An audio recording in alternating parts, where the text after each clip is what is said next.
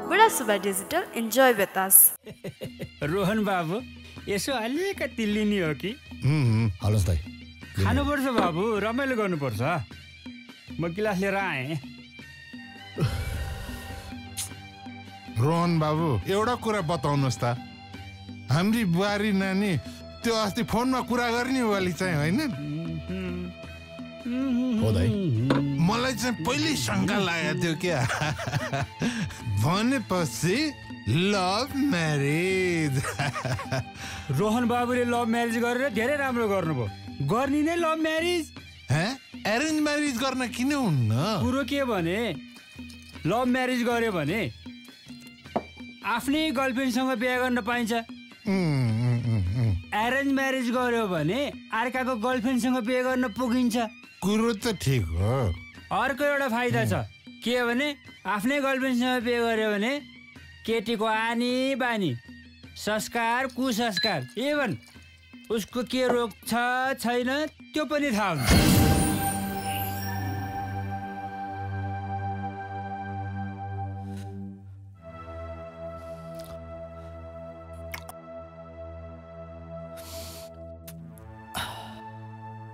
यस्तो बिहेको बेलामा पनि दुलैले साडी लगाएको रहेनछ मलाई भनेको भए त म दिइहाल्थे नि मसँग थियो नि दुलैको साडी हुन्थ्यो नि अब उनीहरूको बिहे कोर्टमा भयो कोर्ट म्यारेज हो हतार भयो होला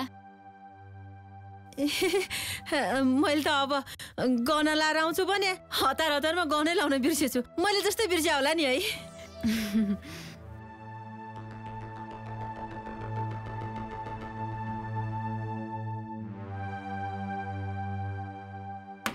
ए जानकी मलाई त यो रोहनको चाला मलाई ठिक लागेन है अब अनुहार पनि मलिनो छ केही न केही त भक्कै छ खै मैले त होइन भाउजू कस्तो कुरा गर्नुहुन्छ तपाईँ पनि भर्खर त बिहे भएको छ रोहन बाबुको अरू पनि त टेन्सन होला नि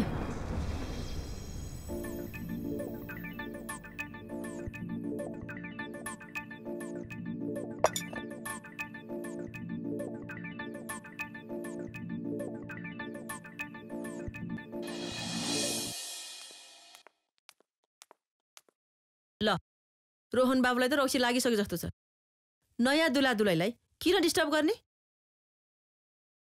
अबेर पनि भइसक्यो जाउँ हामी पनि ल म लाग्छु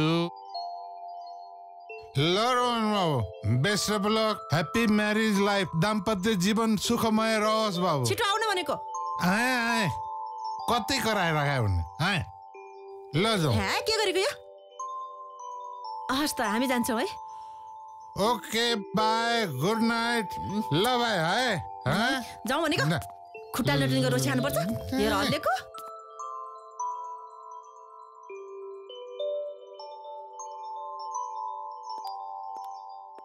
कति पिउनु भा भने रोहन बाबुलाई पनि लागिसके जस्तो छ अब घर जाने होइन लिनुहोस् टिकट रोहन बाबु हामीले तपाईँलाई केही गर्न नसके पनि हनीमुन ट्रिपको लागि 3 दिनको कोठा बुक गरिदिएछौँ ल लिनुहोस् फ्रान्सको ticket best of lock Ram दाइ तपाईँहरूले बेकारमा खर्च गर्नुभयो म कहीँ जानेवाला छु हाम्रो सन्तान छैनन् बाबु त्यसैले छोरा भाइ देवर जे भने पनि हामी तपाईँलाई नै मान्छौँ सरी भाउजू मैले तपाईँहरूको मायालाई नकार्न खोजेको होइन आज यस्तो खुसीको दिन दुःखका आँसु नबगाउनुहोस् बाबु भोलि बिहान 10 बजेको फ्लाइट छ बरु छिटो सुत्नुहोस्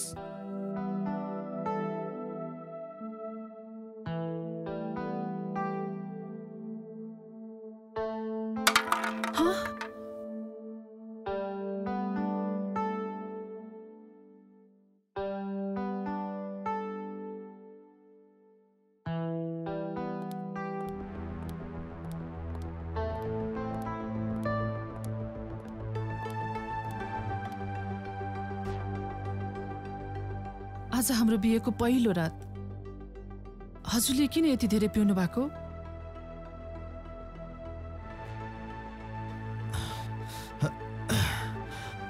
हो खाएँ मैले रक्सी सुहागरातको दिनमा धुलै भएको ठाउँमा नगएर बाहिर बस्नु पर्यो। यो सब त मेरो केही गल्ती छ भने मलाई माफ गरिदिनुस्। यो टुहुरीलाई सहारा दिएर म कति खुसी बाँकी छु। मेरो केही गल्ती भए मलाई माफ दिनुस्। गल्ती तिम्रो होइन, गल्ती मेरो हो। मेरो गल्ती हो, गल्ती मेरै हो। छोड्दे। हिँड्नुस् भित्र जाउँ। तिमी जाऊ, म आएर के गर्ने? मैले के गर्नै मिल्दैन।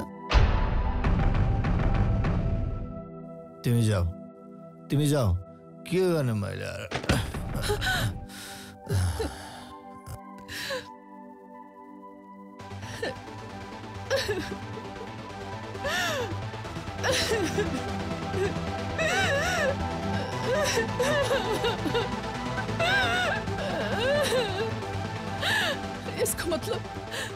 यसको मतलब रोहन नपुग्छ। म माथि यत्रो धोका।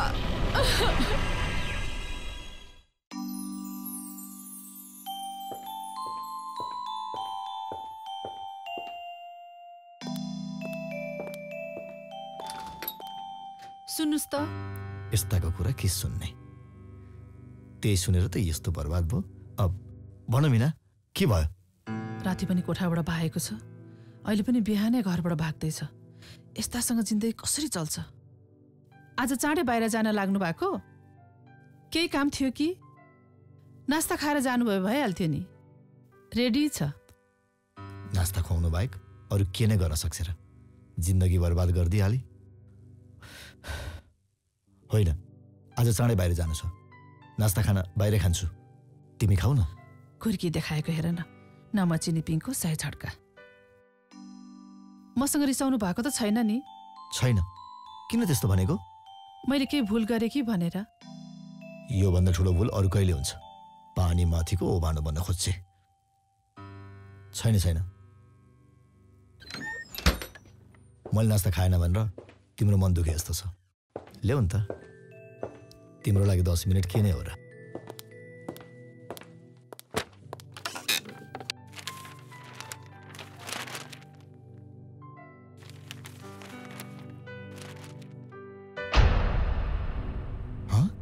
एड्स लागेकी महिलाको मृत्यु?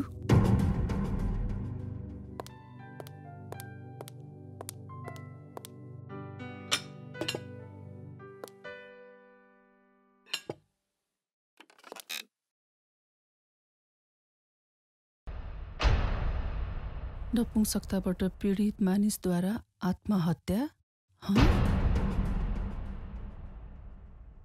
हे भगवान, तिमी कति निर्दयी छौ। यस्तो दयालु र राम्रो मान्छेलाई सबै कुरा दिएर पनि पारिवारिक सुख भोगबाट वञ्चित गरायो। यही कारणले मान्छेले आत्महत्या गरेका छन्।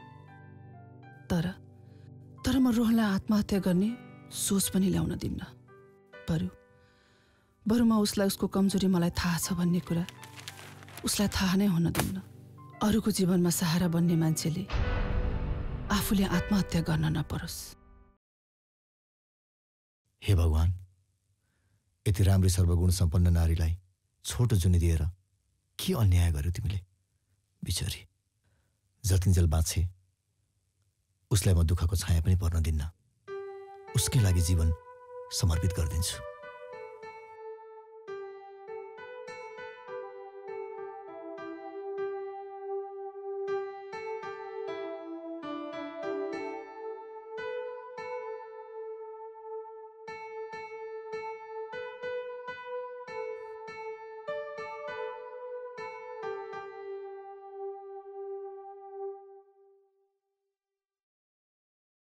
दाई भाउजूले घुम्नको लागि भनेर फ्रान्सको टिकट र होटल बुक गरिदिनु भएको रहेछ। म फ्रान्स घुम्न गए किन छैन? 10 बजेको फ्लाइट हो, रेडी बन।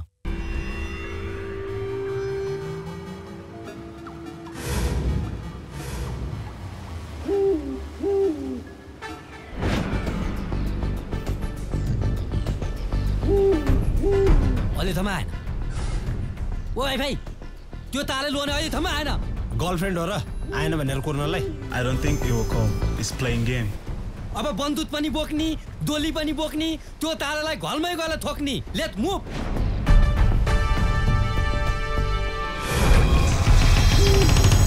वाइफाई यही हो त्यो लोहनेको घल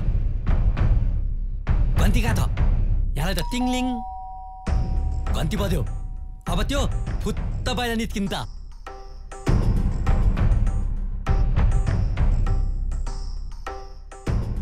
एकछिन आउँदै होला कति बेल लगाएको होला बाहिर निस्किनलाई मान्छेलाई कति हताल छ तपाईलाई भोज खानु बोलाएको हो र खुरुक्क बाहिर आउनलाई भागे तिनीहरू भागे ताले त्यो लोहने पक्कै पनि पैसा लिए ल अघि हामीले कुलेको ठाउँमा कुली ला होला तैँले हताल गरेर यहाँ ल्याइ हिँड ताले वाइफाई